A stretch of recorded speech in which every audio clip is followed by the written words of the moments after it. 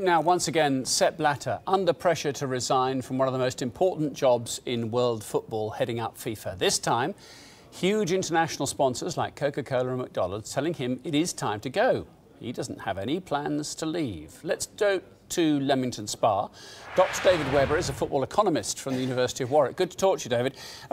Let me ask a very naive question.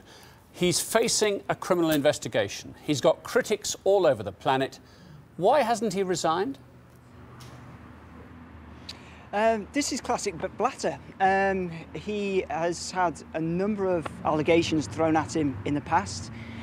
He's proved to be remarkably durable, and he's sticking to it. He's sticking to his guns. He maintains that he's done nothing wrong, and that in fact he's actually helping the investigators.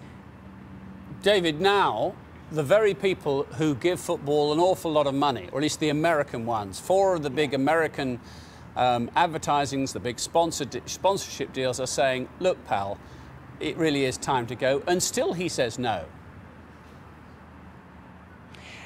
I think there's an interesting game of chess going on here.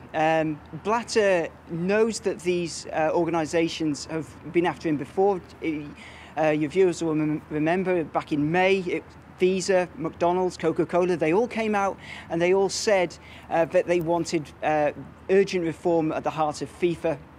And Blatter stuck to his guns then. Blatter believes that even if these sponsors do pull out, I would imagine that he thinks, well, there are plenty of other sponsors that will quite happily pour money into FIFA and into world football. Do you think that's the case, though? Is that a justified calculation? Would you, at this point in time, invest in football as a brand with all that's going on? I personally wouldn't.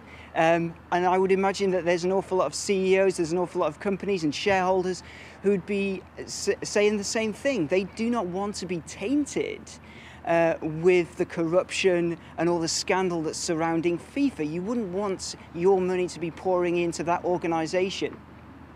But football, of course, goes on at every level, internationally and otherwise. There's a World Cup, Russia coming up.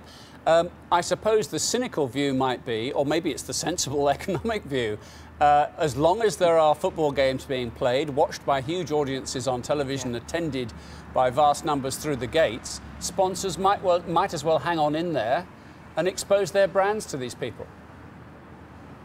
And that's true, and I think that's what Blatter believes, but perhaps that these sponsors need FIFA and they need football more than Blatter really needs them. Blatter probably suspects that his time is coming to an end, and so he's in no position really. He knows that there's an election on the horizon, but I think that this is one delaying tactic.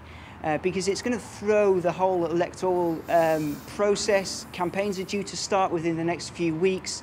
And as long as there's this sort of gridlock, then that kind of suits Blatter just fine. He'll still remain as president of FIFA. David Webber, good to talk to you. Thank you very much.